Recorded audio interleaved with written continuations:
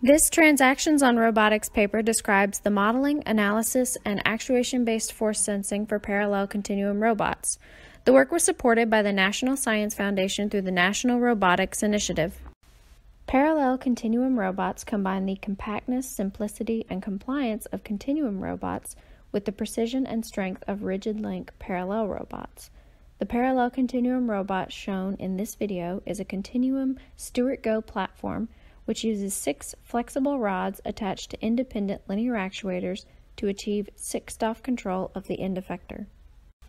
In this paper, we provide a generalized Cosserat-rod-based kinetostatic model framework that accommodates various joint types and problem formulations used for simulation and control.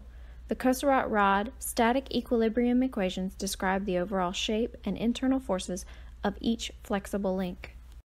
These individual link models are coupled through distal and proximal boundary conditions, which depend on the joint types used at the proximal and distal ends.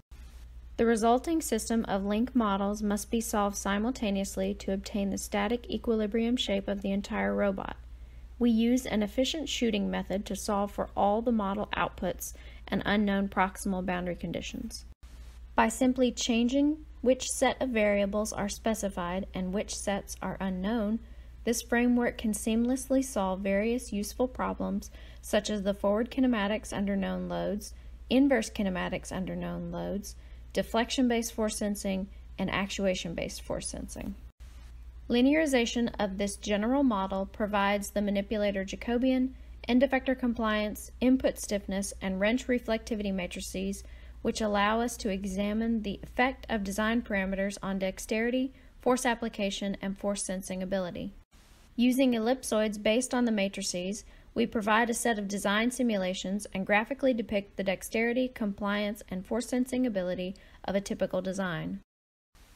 Based on model simulations, we also provide a non-dimensional analysis of the compliance of parallel continuum robots with respect to changes in robot radius, length of the flexible links, and angular separation of the links.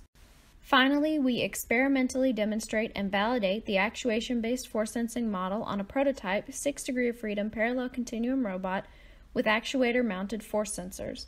This model takes in measured actuator forces and actuator displacement and predicts the end effector pose, deformed shape of the compliant legs, and the end effector wrench.